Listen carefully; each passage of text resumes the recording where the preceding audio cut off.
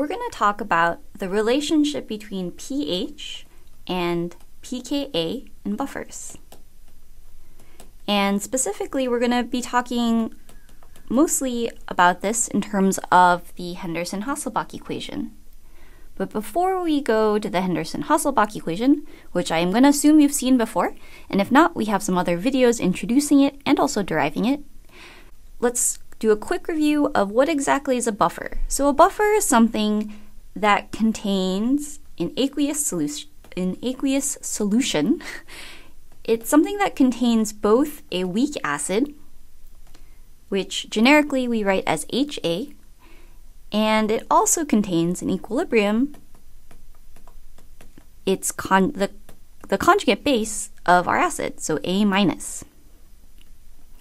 This is, as written, it's the acid dissociation reaction for HA, and since it's in equilibrium, we can write an expression called Ka, which is just the equilibrium constant for this equation. And it just has a special name because it happens to be for the dissociation of an acid. Ka is just equal to H3O plus times A minus all over the concentration of HA, and we don't include water because it's a pure liquid, so we assume that the concentration is always 1. Based on this expression for Ka, we can, and do in a separate video, derive the Henderson-Hasselbalch equation. So the Henderson-Hasselbalch equation just says that the pH is equal to the pKa plus the log of A minus over HA,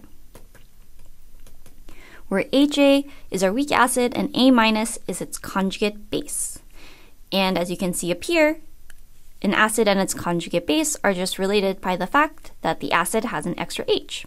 We can rearrange the Henderson-Hasselbalch equation to get a lot of different kinds of information. One kind of problem you see a lot is for some buffer, they might ask you, oh, what's the pH? And then that means you probably know the pKa and you know the concentrations of A minus and HA. The other thing that you can use the Henderson-Hasselbalch equation to tell you is the relationship between A minus and HA, which is something you might want to know. A lot of times you just want to know, what's in your solution. Depending on what you want to do to your solution, if you want to add things to it, maybe you want to add some acid, you want to add some base, you want to know what's going on. The Henderson-Hasselbalch equation gives you a really quick and easy way of doing that.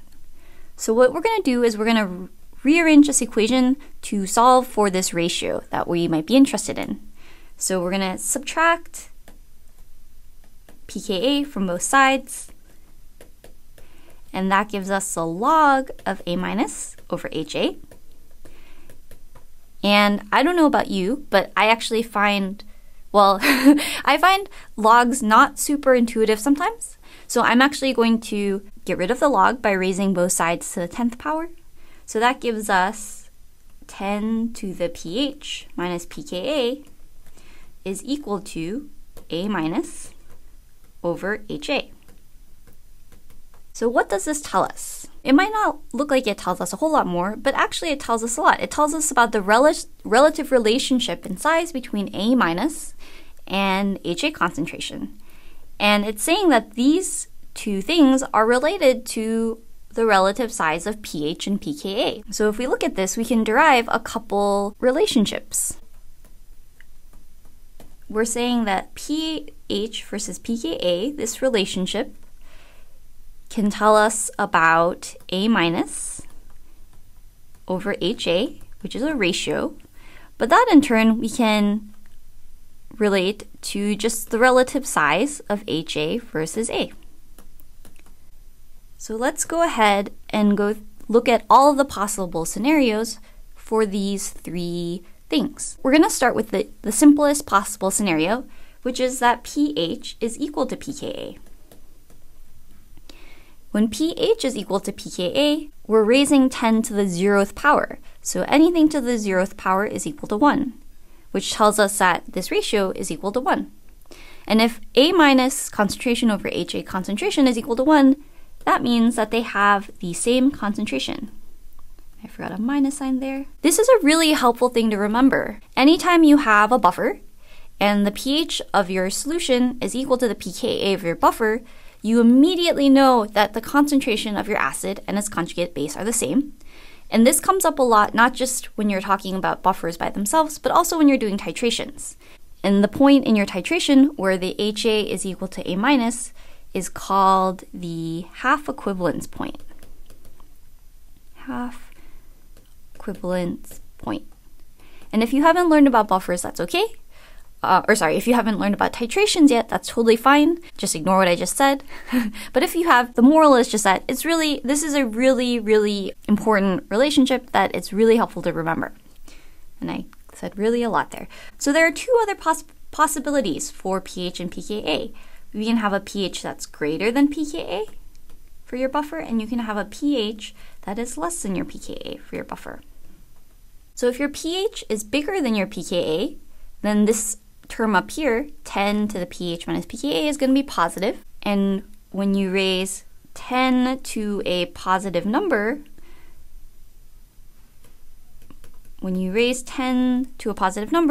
you get a ratio that is greater than 1. So if our ratio, A minus over HA, is greater than 1, that tells us that A minus, the numerator, is actually greater than the denominator, HA.